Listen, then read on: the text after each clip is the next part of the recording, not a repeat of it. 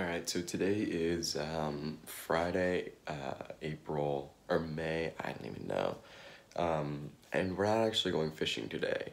I just woke up, and instead of fishing today, I'm going to be teaching you guys how I get ready for a fishing trip. On Saturday, I'm going to Paradise Pier, right at the crack of dawn, and we're going to be bringing a lot of stuff. There's going to be lots of stuff that we're doing, so I thought that this would be a cool day to kind of go over how I prepare, what the rigs I use, and overall just how I prepare for a saltwater fishing trip to the pier. And I think we're going to try and be there a little bit long, and we're going to be bringing some friends because, you know, we haven't been able to see them that much.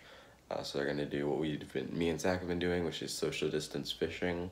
So yeah, I think it's going to be really cool. So today's going to be kind of like a vlog, and I'm just going to kind of go over what I do on a daily basis. Yeah, I hope you guys enjoy. One thing that I like to do is make a list of everything that I know I either want to bring or need to do, whether that be make sandwiches for tomorrow, make rigs, buy bait, all that stuff I write down in a list. And I try and write that list a couple of days before the planning day, which is the day before I go fishing. One thing that I'll say that I cannot stress enough is always start planning early. Like, what you really don't want to do is wake up at 5:30 the day of and have to get everything set up, because I'm telling you 100% you're going to forget something, and that one thing can be very important sometimes. So just do yourself a favor, plan ahead, and make yourself a list. It seems simple, but I'm telling you, it will save you so much time and energy. All right, I've talked about planning a little bit. Now let's talk about kind of what I'm planning on bringing, at least rods and rigs wise. So I'm gonna be bringing, or me and Jack combined are gonna be bringing 1, 2, 3, 4, 5 rods. So we'll have 3 spinning and 2 bait casters. And all of them except for this one are going to be for halibut. This one's going to be for stingrays and sharks. So let's just quickly go over the rig. For all the halibut rods, I've got a little halibut rig video. If you want to know how to tie a halibut rig, a really good video is going to be appearing in one of the corners right now. So I just got a little, I would prefer a 3-way swivel, but I have a snap swivel that I just turned kind of into a 3-way swivel. I got one side going to a 2-ounce weight on 15-pound mono, and then I have 50-pound mono going to a 6/0 circle hook, and that's what it's like for this rod, that rod, and that rod. That's the rig that I have on all of them. And then on this rod right here, I just got a Carolina rig down to a Gamakatsu worm hook. And I know worm hooks are meant for bass fishing, but they work so well for these stingrays. I don't know why, but I've just always used them, and I'm probably just gonna still use it. And then I'm also, for bait, I'm gonna be buying, I'll explain what I'm buying for bait later on today. I'm gonna make a bike ride to West Marines, and I'll show you all that. But one of the things that I'm gonna be buying is a mackerel, whole mackerel. And I don't know really what's gonna bite it. I've done some research, and it looks like tuna, sharks, rays, will bite mackerel. We don't really have tuna in the bay, so I would be very surprised if we got a tuna. I'm thinking that we might catch a shark or a ray. I would really love to catch a shark. I haven't caught a shark in so long. The season for leopards is just opening up, so it would be dope if we could catch like a 6-foot like leopard shark. That would be awesome. So I'm gonna have to maybe make that rig a little bit heavier to hold the mackerel. We'll see. But yeah, so that's kind of the general rigging, rods kind of setup that we're gonna be using. And then I just finished making a couple extra halibut rigs, because I have some friends that are gonna come, and they have some rods, but they don't have rigs, so I just tied them up for them. So yeah. Here is my list. Yeah, so let's just go over it. I'm gonna be purchasing some mackerel from West Marines.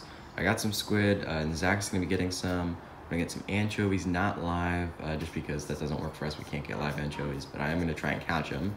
Some masks, some big swivels, bigger snap swivels, some big, I should say 3-way swivels. Some big size 8/0 hooks maybe, some size 1/0 hooks, some size 6/0 hooks, some treble hooks, I don't really know what size yet. Bait container which we actually got yesterday, but I'm not gonna cross that off the list yet because I wanna have everything in one area before I can cross it off. I got my bubble box. I'm gonna try and get the last one at West Marines. There's one more, so I'm gonna try and get it. A landing net, whether that be a crab net or the net that I own right now. I'm not really sure if I would have to get a crab net this time. Camera gear. Now this is not something that everyone will be using, but if you're gonna film your fishing trip, you know, charging everything up, your drone, your camera, your phone, whatever you might use to film. So getting all that situated, getting all the rods and reels situated, dog food. I'm gonna be using dog food because I'm gonna use it as chum. I'm gonna throw it in the water and then throw a cast net, which brings us to the next thing, the cast net, then a speaky rig, catch bait, our fishing backpack, which holds all lures and stuff, some water bottles, hand sanitizer, and a fillet knife if we end up filleting our catch at the pier. And then I also have a thing that says things to make day of, right? I'm gonna make some Tua salad sandwiches that morning for us to eat at the pier at lunch. So making a list, I cannot stress it enough, is so, so important. A few changes to the list. First of all, I've added Miracle Bait Thread. And then as you know, or as you can see, I've added these little boxes. And I added these because I want to be able to cross off an item when I put it in the corner. And I also want to be able to kind of cross off the item once it's in the car, ready to go. So if I have the thing or the item in the corner, crossed off. If it's in the car, fill the box in.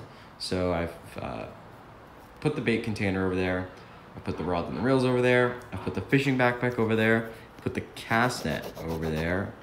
And I put one of the landing nets over there. That is it. And I also have the hand sanitizer over there and speaky rig over there.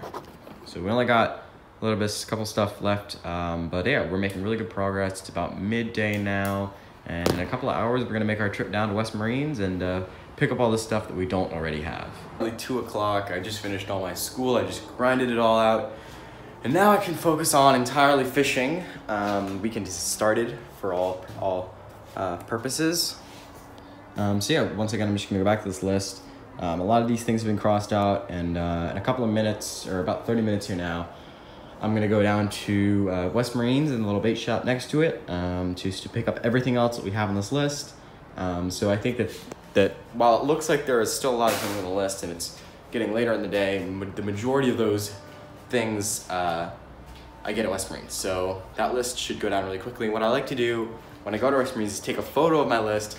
That way I have a reference of what I'm buying. And even before, because I bring cash on the credit card to West Marines, I try and figure out about estimated prices of all the things.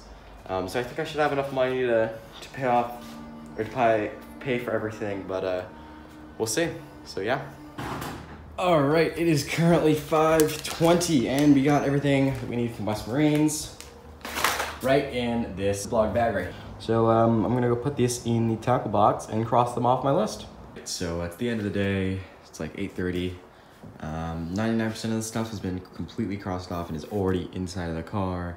The only things that are left are the bait, which I'm gonna put in obviously in the morning, the camera gear, which I still need to finish charging, the water, and the tuna salad sandwiches. So very, very productive day, and yeah, just kind of showed you guys how I, do everything. So before I sign off for the end of the video, let me just show you what it looks like in the car.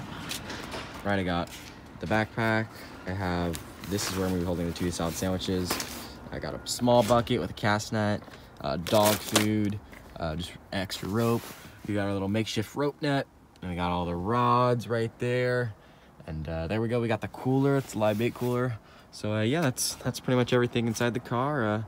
Yeah, so let's go fishing.